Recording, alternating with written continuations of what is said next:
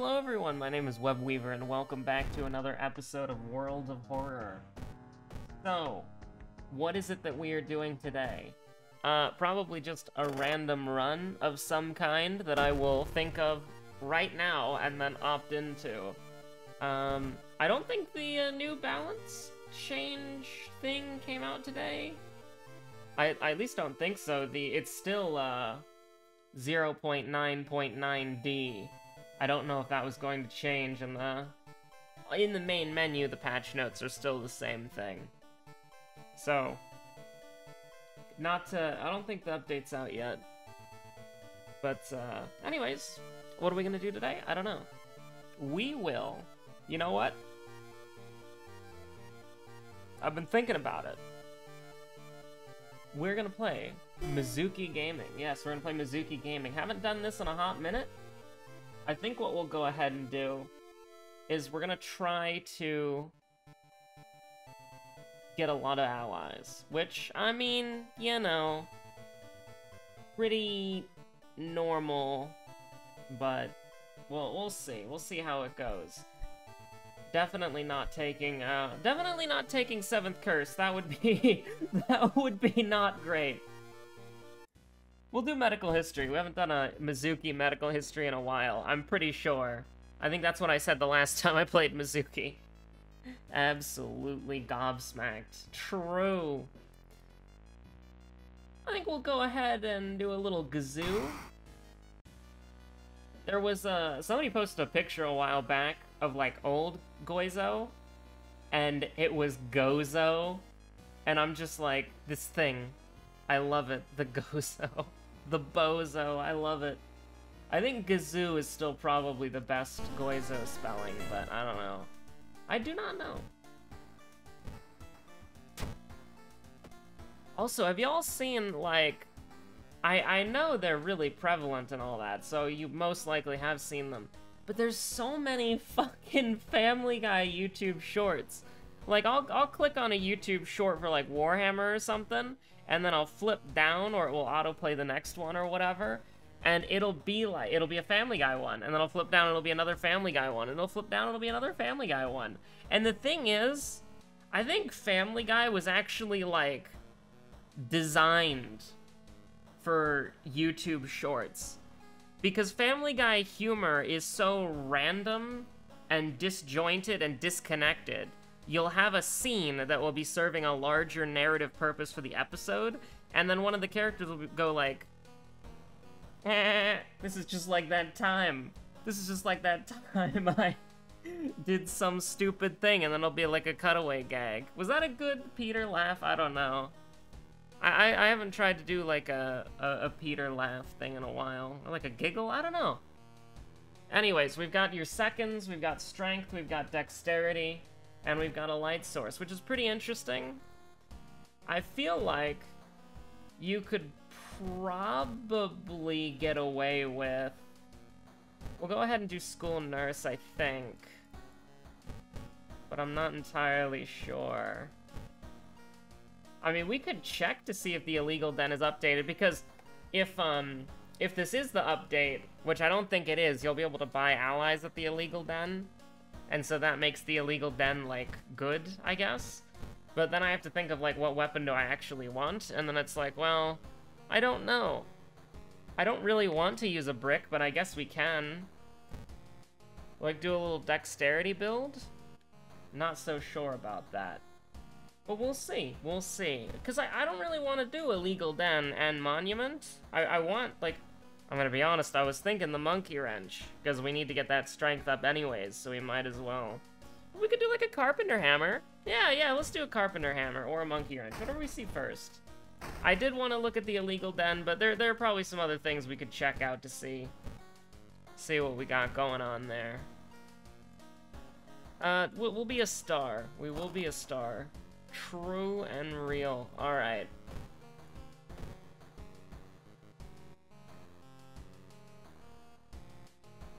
So I am thinking. I'm thinking, alright? I'm looking at this run so far, and I'm like, you know, it's got, I'm cautiously optimistic. Evolving Eels, won't say no to that. But, you know, you go here. We didn't get any Doom. We did not get any Doom. So there you go. Fearful, alright. Whenever you see Fearful, Insomnia. That's the, translation you gotta make in your head. Do I want to get this? I mean, it's good. I'm not gonna say no to this. I like it a lot. You know what? Let's go ahead. It's not ideal, but I think it's fine. So, I do have an update on the Howling Banshees, alright? So, I did get screwed, because the Exarch and the regular Howling Banshee one share the same shit, but they also... they share the same set of legs, but there's only one set of legs. And it doesn't tell you that in the book. Or it might, but I don't think it does, because it has, like, an emblem on the Exarch that says, please read carefully. But it's like, there's nothing that indicates that your later decision will be made, like, bad if you try to build the Exarch and Howling Banshee one. Like, I don't think it tells you that, at least not in Blood of the Phoenix, it doesn't. However... You know, I didn't want to take it lying down. You know, I built a Howling Banshee, and and she just didn't have a backplate. That's the only thing that she didn't have. So I had to get something that would be a backplate, essentially.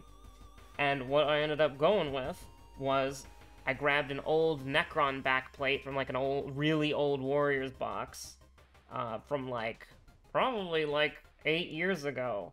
And so, you know, when we did that, I filed it down a lot, clipped off some of the shoulder pads, clipped off some of the inside, like, carved it a lot with a knife, filed it down, clipped some excess parts off. It was a lot of fiddling with it, but I got it to fit pretty well.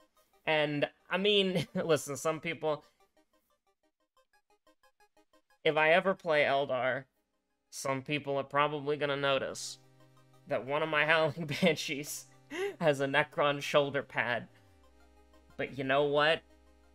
That's fine. I don't care anymore. I'm gonna do a little bit more green stuff. I had to use green stuff to fill it in, to keep the head in place, because the head has a peg on it, and I wanted the body to actually stick together. So I got that into the shape I wanted it, filled the gaps with green stuff, let it dry overnight.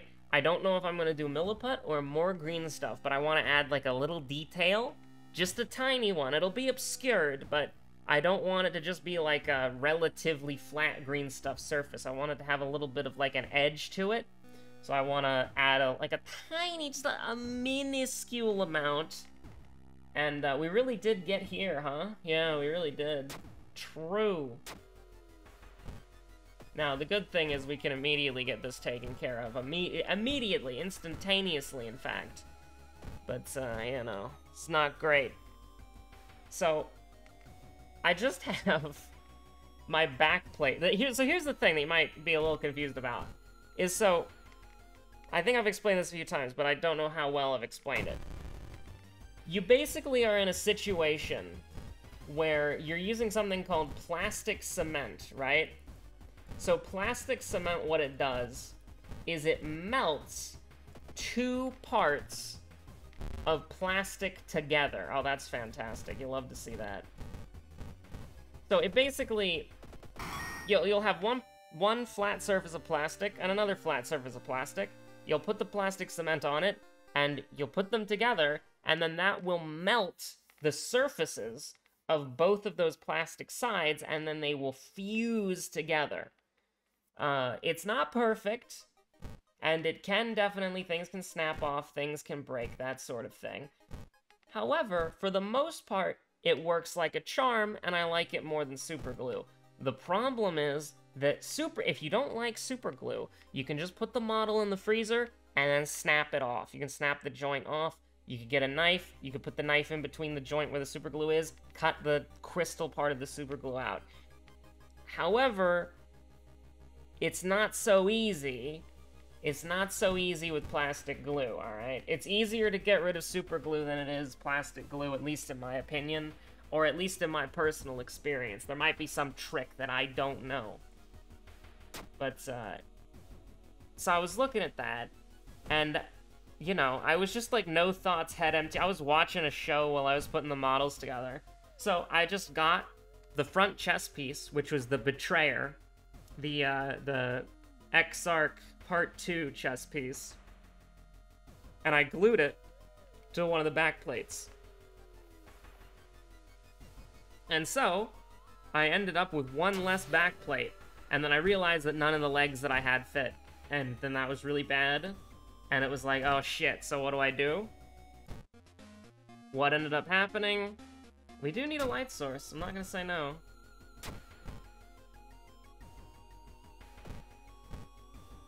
So, you know, I just ended up gluing the back plate to the front plate that is incompatible. I don't know why Games Workshop lets you do it. I wouldn't be able to tell you. Alright, I would not be able to tell you whatsoever why they do that. Second enemy, by the way, Vengeful Athlete, Ritsuko-chan herself. But yeah, that's what Games Workshop does. You glue the back, like, there are two bodies that are, and here's the thing, the idea is very simple, and you normally would never make a mistake like this, because there's 5 models that you can build, and all 5 models have different legs that are specifically compatible with their different front chest piece. Because it's like the front chest piece and the back are 2 different parts, and the legs connect to the front of the chest. It's a little bit weird, but it makes sense if you've seen the models, right? Like, they're leaping off of a piece of terrain, and so, you know, they're kind of like, they got their bodies forward, just kind of like jumping, you know? Something like that. The sculpt makes sense, the sculpts look really good. And the sculpts are really good. They're great to work with. Some of the mold lines were in annoying spots, doesn't really matter, right? Now, here's the deal. Here's the thing that was annoying, okay? Is if all 5 of them have different legs, and then you include 2 bodies, which are the ones that the instruction booklet tells you to use first, and then you go on to find out that because you glued those 2 front plates in first. Now, admittedly, the instructions are Banshee independent. There are some instruction manuals for GW that will tell you, repeat this step as many times as you know, there are, like, whatever, right? Like, you need to repeat this step, like, for this part would be 5 times. But the Howling Banshees are all individual, they all have their own instructions on about 1 to 2 pages. The problem is that if you're following it like a rulebook, you open it up, you see, I don't know how to pronounce her name, the scary one with the glaive and the giant halberd. The character, Jane? You know, you see her, you put her together, you flip the page, Exarch, boom, you build the Exarch. Flip the page, Howling Banshee 1. You build Howling Banshee 1, uh-oh, there are no legs in this box set that fit with Howling Banshee 1, so all those parts you just glued in, you can't, well, if you use plastic cement, it's gonna be a pain in the ass getting them back. And there are no legs that fit in the box. So, perish, die. And so then you build 2, 3, 4, and 5, and it's like, you know, pretty annoying. I don't know why they do that. Like, if it were me, I would just make Howling Banshee 1 have a different body and different legs. Or, if you wanted to have different chest options for the Exarch, just make it to where you can pick which chest you want as the Exarch, and then none of the other recipes require you to use the chest piece that you never used, right? Like, it's just dumb. Like, I mean, seriously, if you're a new player, or you've never built Howling Banshees before, how are you supposed to know, hey, don't build the first Howling Banshee that you see, because then you'll lose the parts? Fucking idiot. Like, I don't know. I don't like it. I'm gonna complain about it, too. Blood of the Phoenix was an expensive box set when it came out. It's more expensive now because it's out of print, but, like, when I bought it, that was an expensive fucking thing. And so it's like you spend a lot of money on something, and then, like, some basic piece of, like, quality control is just, like, not there. On, like, one of the central aspects of the box. Like, the whole thing is Howling Banshees versus Incubi. That's it. That's the box set. It's like you have Howling Banshees, a Howling Banshee leader, Incubi, an Incubi leader, and vehicles for both. So, I don't know. It's whack as you would describe. I would say it's pretty wacky. I'm not a big fan. We'll do it like this. We'll do ramen. Ramen's a good, like, nice, neutral mystery to just, hang out in. +1 luck, you'll love to see that. Oh, right, we have, Masafumi. We can let Masafumi go, I don't care. A +1 perception, that's better than a Masafumi. I'll take +1 luck, I'll take +1 perception. Pretty happy about that. I think that if you want some nice Mizuki tech, I would definitely recommend you not do Eerie Eels first. If you have an ally that you like, I would recommend doing Eerie Eels second. Like, go into the first mystery, level up, go into Eerie Eels, get your 2 allies when Kana leaves you, and then when Kana comes back, you got 4 allies. Very nice. But, because we could have had more. We could have had more allies there, I think. Actually, is that true? Yeah, because, yeah, we could have had 4 allies instead of 3. Very sad. I don't know why I just took Doom when I just spent so much to reduce the Doom. I don't know. We're just hanging out. We're just balling. You know, I have 2 modes, balling and balling.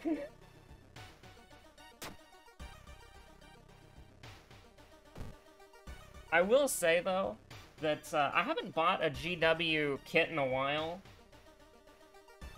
I am looking into the, like, Night Haunt, because I think the ghosts are really cool.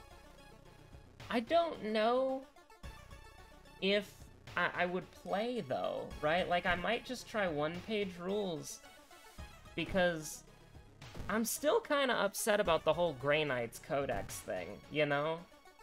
Like, I was like, alright, I'm gonna play the new edition of 40k, and I'm gonna get this army, and I get this army, I get a faction color scheme, which is more than I do, like, 90% of the time. I get a coherent faction color scheme, I get a lot of paint-on models, most of my Grey Knights have paint on them, not just Zenithal, but, like, actual paint.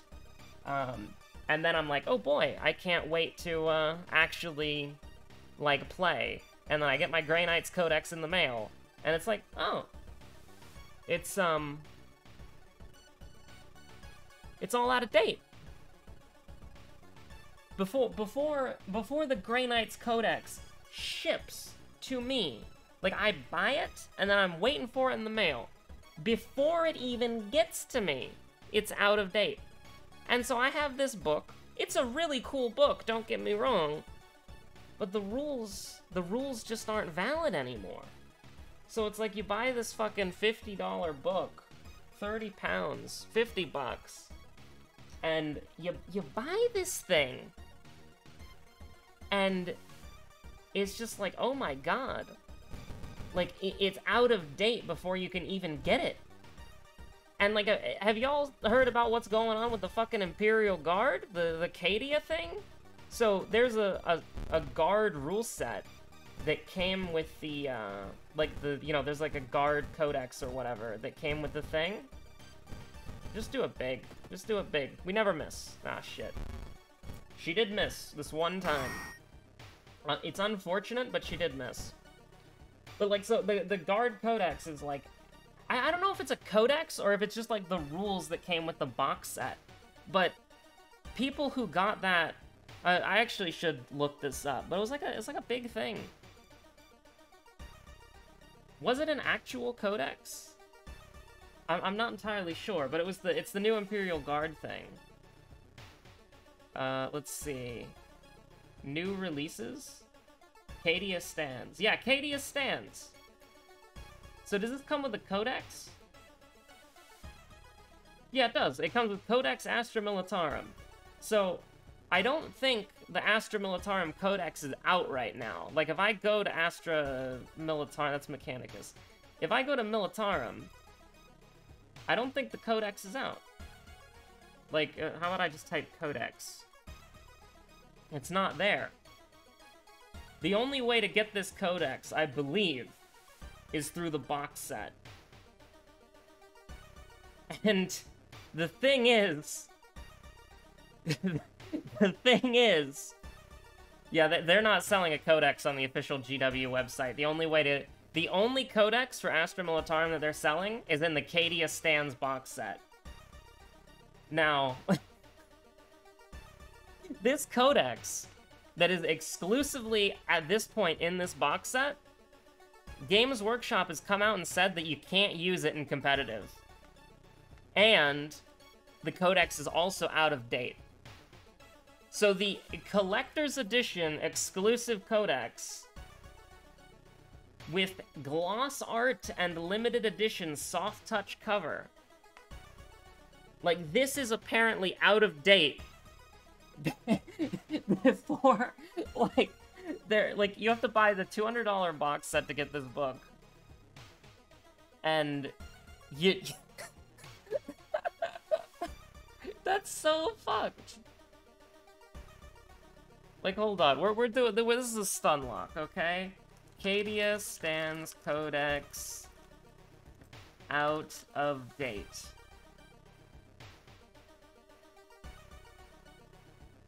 Is the Codex not legal yet? Oh boy.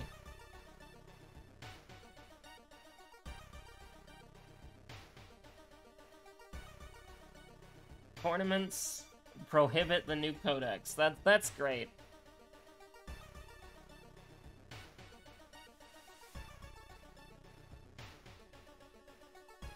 That's wild.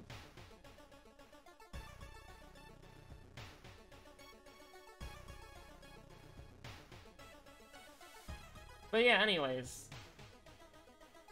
That's not great. Like, I don't like that. You know, like, the miniatures are great. Really expensive. Like, I was looking into the Night Haunt, right? And I might want to play them. But, like, looking at the Night Haunt through the GW website, right? It's just very expensive. Like, your core, like, your HQ choice that you really want is only available as a part of an $80 bundle of 3 models, and you only need the one guy. And it's like, okay, yeah, that's nice. That's great. The models are so beautiful, though, you know? That's the thing that's so sad about it, is that these ghosts are so fun. Like, I actually, they look so cool. They look so fucking awesome. These are some of the coolest ghosts I've ever seen in my life. And these are just, like, generic dudes who are, like, your bread and butter infantry. And it's like, they're badass ghosts, and I think they're awesome. And I would love to, like, actually try them, but I don't know. I don't know if I would, you know. I don't know if I'd want to get it through GW. And I don't know if I want to buy, I don't know if I'd want to buy a book. Maybe Age of Sigmar is better. Like, I don't know if Age of Sigmar is better, but, like, anytime I look at any Warhammer rules shit, it's just so, like, oh my god. Like, it just seems so bad that I don't even want to bother with it most of the time. I should have rested, like, several times. Went up to 45% Doom. Heart of Darkness. Ugh. I vaguely remember what's going on here. Cape, botany, mermaids. We could do a little botany for fun. Yeah, you want to do a little botany for fun? I'm down. Because we don't have roads closed yet, so I might as well. But yeah, I really love the hobby in Warhammer, and I want to get, like, I want to get active in it. Like, I want to play games, but it's like, I don't know if I want to play 40k, because 40k just looks miserable at the moment. Like, I absolutely hate the idea of buying a codex. Like, I mean, seriously, like, I bought the Grey Knight's codex, and then I got owned immediately. It's like, oh. Not only is the things that I liked from the old Grey Knight's codex gone, my teleporting Land Raider, my beloved, but also, you know, the codex is outdated before it even arrived at my fucking place. That's insane. Like, they should just make the rules digital. They should. They should literally just make the rules digital. That's it. Just make the rules digital so that you can just pick them up. Jesse, we gotta cook. Let's go. This is champagne. Holy shit. We can heal 3 reason whenever we want to? That's pretty cool. I'm pretty down with healing 3 reason. I'm a 3 reason enjoyer. But you know, once I get I think I'm waiting like I'm really torn up about the 3D printing thing because 3D printing is so fucking cool and I would love it. But I just don't I'm very concerned about the safety. Like, I'm going to be honest with you. I'm actually extraordinarily concerned about the safety. I think that that's something that a lot of people just don't really talk about. And it is pretty concerning. Like, you don't, like, resin is a toxic substance, and it produces fumes and vapors that are harmful to you. And so, I can really only see me doing it. Like, every time I've thought about 3D printing, there's always these practical problems that I feel like I have to overcome before I pull the trigger on getting one. Now, in the, as far as the financials go, it's one of the cheaper ways to hobby for sure. Like, okay, let's say you wanted to go fucking insane, right? And buy, like, an 8K printer, okay? Like, just like an 8K printer. Like, you just hit the gritty. You just get a little nuts, okay? Well, let's go to, what is it, Frozon 3D printer? I'm spelling the brand name wrong, but they've got like some nutty, they've got like some nutty 8K printer, right? Yeah, the mini 8K. That's like, how much is it? Oh god, I hate their website. It looks horrible, it's just gray. It's like, okay, there's the 3D printer, there's where it's shipping to, and then here are add-ons which have prices, but I don't care about that. What I care about is, where's the price? I actually have no idea what the price is. Because it's like the resin, the LCD, the frame tape, these are all add-ons, these don't come with the thing. The screen protector, and the NFET film. And then it says add to cart. But how much does it cost? I don't know. Is this the same one? It's a recommended product, and it's a new link. Okay, so I clicked the link, it took me to a new URL, but it's the same thing. Okay. $700. That's crazy, alright? That's a shit ton of money. But when what is it, like a 2,000 point Games Workshop army, depending on what you're playing, could set you back between, like, you know, probably like $200 to $600, depending on what faction it is. You buy a, you buy a $700 printer of $50 bottle of resin, and then you can print, like, an entire army for that bottle of resin, and then you can print, like, entire forces for just, like, $50. And not to mention, you're not restricted from just one company. You can print whatever the hell you want. You can print any fantasy or sci-fi miniature that somebody made an STL file for. So it's just like, you know, one 3D printer, you know, that's a small one, right? Like, you could get a, let's do, like, a Mighty 4K. The Mighty part is, like, it's a big build plate, right?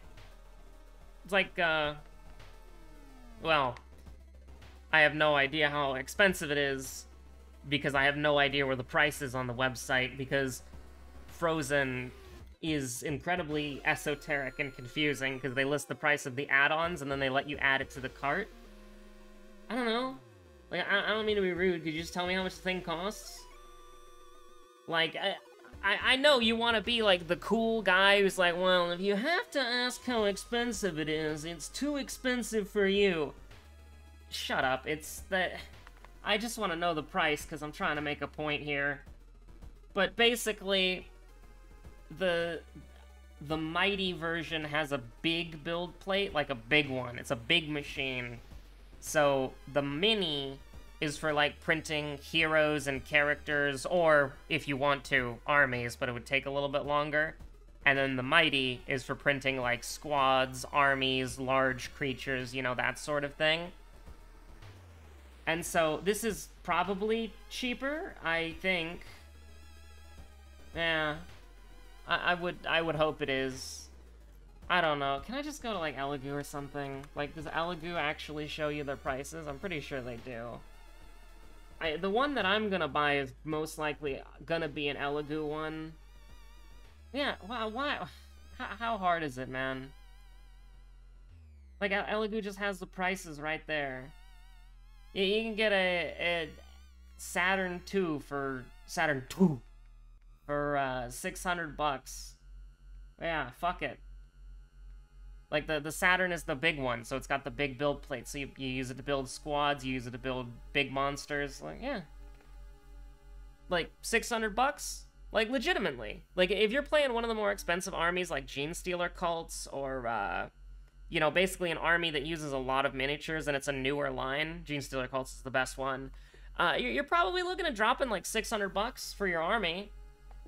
So you could buy a 3D printer for $600, and I know this might seem like something where it's like, oh, just don't buy your coffee every day, and don't buy your new iPhone, and you can afford the cool thing. No, this is like, if you're gonna spend $600 on a recreational activity, you could spend it on something that, you could spend it on a GW army, or you could spend it on a 3D printer. And the 3D printer, I mean... it kind of hits different, honestly. So, like, yeah, I think I would rather spend, like, $650 on a 3D printer, and I can print anything, and I can print as many fantasy or sci-fi armies as I want, and instead of just having to, you know, spend $600 on miniatures that Games Workshop is going to periodically take in and out of relevancy. To the point where sometimes I will just put them on the shelf and look at them for years, and then other times I will just, you know, use them for, like, the one game that I occasionally play. From a hobbyist perspective, as somebody who just wants to build and paint and stuff like that,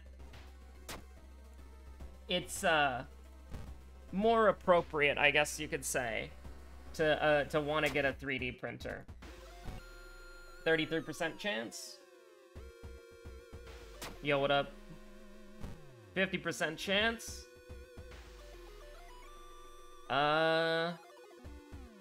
This is Doom, this is Sanity, it doesn't matter. Bottoms up.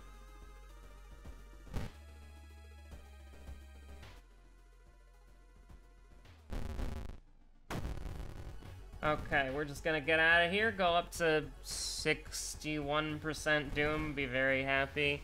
But yeah, so anyways, 3D printers are a great value proposition, you know? They're absolutely phenomenal. Great for people who want to play war games, great for people who want to do tabletop stuff. Just in general, absolute... Uh-oh. Uh-oh. Hold on.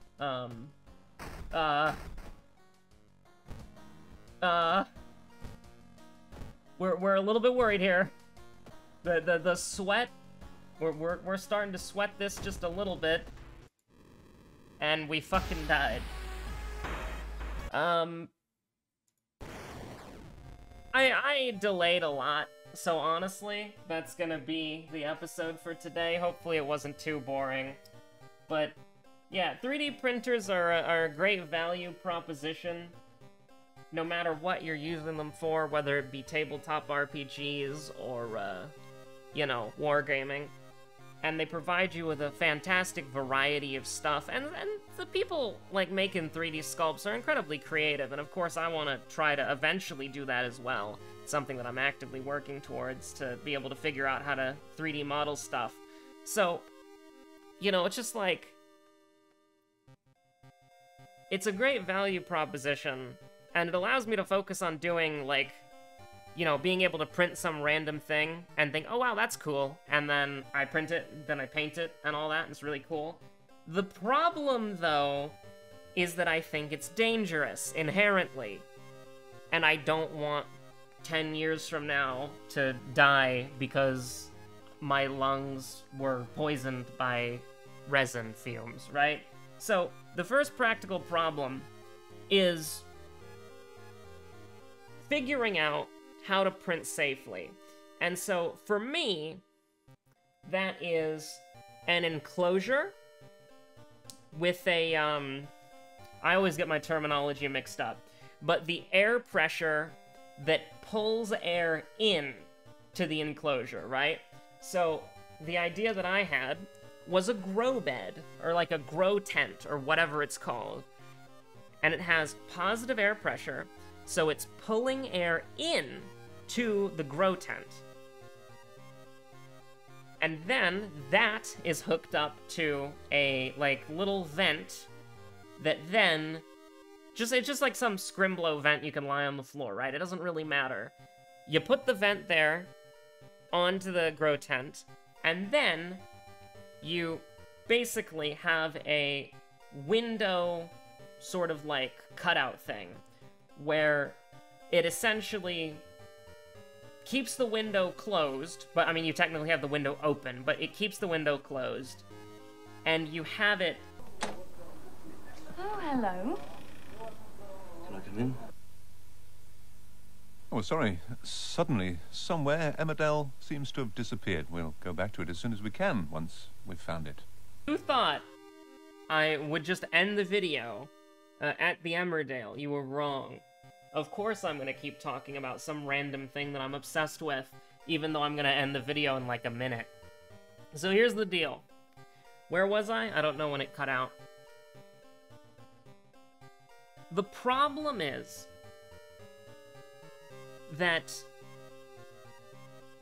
I do not know how to make the window block insulated, because something that's very important is how well your building can sort of like contain heat, I guess? Does that make sense? Something about, like, I heard it was actually about windows themselves. Some windows are really, some windows kinda hurt that regard. But, like, I want to be able to get some sort of window block that basically is as, well, maybe not as good as the window, because that seems a little ambitious, but good enough that it can keep the heat, like, that I could have, like, the heater on or the air conditioner on, and it wouldn't be, like, really bad, right? And so I don't really know what to look into for that specifically, but that's just something that you have to, like, figure out. Because here's the thing, I don't have a basement that I could drill, like, a fucking vent into and then make, like, a dedicated 3D printing room that exhausts into the outside. I wish. That'd be pretty based, maybe in the future. So anyways, thanks for watching. Stay safe out there. I'll think of something. Because, I mean, it's just, like, the idea of a 3D printer is just so fucking good that you want to work around these practical implications. Because here's the thing, I don't want these fumes. I don't want these fumes or particles, like, fucking me up, like, 10 years from now. That'd be pretty sad. And here's the thing, is there's not really a lot of data about it, because 3D printers have always been, for, like, a long time, they've always been, like, a very corporate thing, you know? And when they were in sort of, like, exclusively for corporation use, the people who were working with those 3D printers, they, like, most likely those rooms were, like, isolated environments with their own sort of, like, air conditioning pumping them out. And, like, most likely, when those employees went in there, probably had safety gear on, including, like, disposable gloves, like, coats, or lab coats or whatever, you know? Some sort of, like, probably masks? Definitely masks. So it's just like, I don't know, I think people are too... I mean, whenever something gets to consumer use, people are like, oh, if it can be used by consumers without any formal training, then that must mean it's perfectly safe. And then it's like, you know, maybe it's not. Who knows? Who knows? Stay safe out there. Have a good one. Bye.